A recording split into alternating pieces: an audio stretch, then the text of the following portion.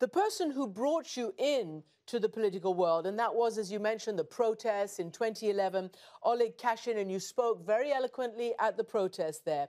He's now saying that Putin sees no glory in defeating the usual run of puppet buffoons. That's why the Kremlin seeks fresh faces each time. The fresh face this time will be Miss Sobchak. So I know that you don't like that, but I guess part of it is to ask you, do you have any real chance of going against Putin?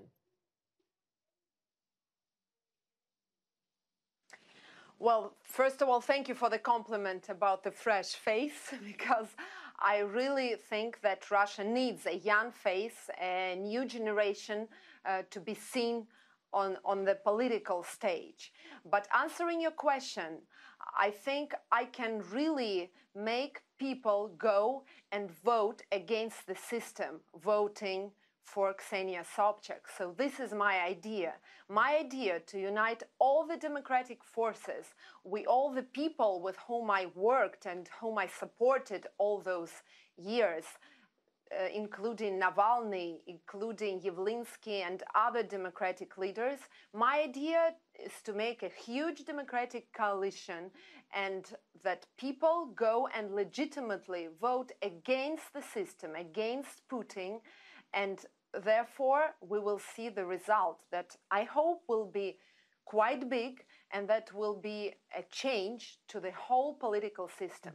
Because one thing, if they see that there is couple of percent, and another thing if they see that millions of people voted against Putin in this democratic opposition way. So you mentioned Alexei Navalny, who is drawing lots of people at rallies, but who looks like he will be prevented from running for all sorts of technical reasons that you know better than anybody. He has said that it is fairly loathsome Kremlin game that goes by the title of "Let's put a liberal laughingstock up for the elections in order to distract attention."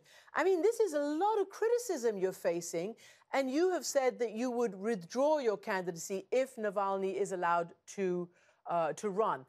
You know, I feel awful beating up on you, but how are you going to take this?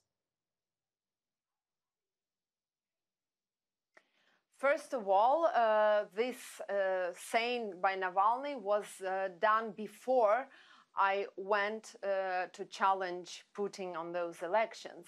Now, when he knows the concept and he knows that I officially said that I will withdraw my candidacy if he will be allowed to go, I think this will change the whole game.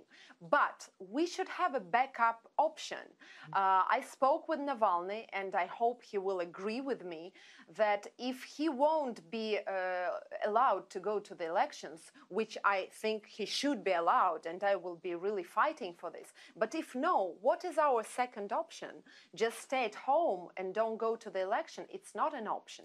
This will show nothing to Kremlin. This will change nothing. But we do remember how elections, for example, in Pinochet's case, changed the situation, because if many people go out and vote against, this can really bring change to our country, which we really need.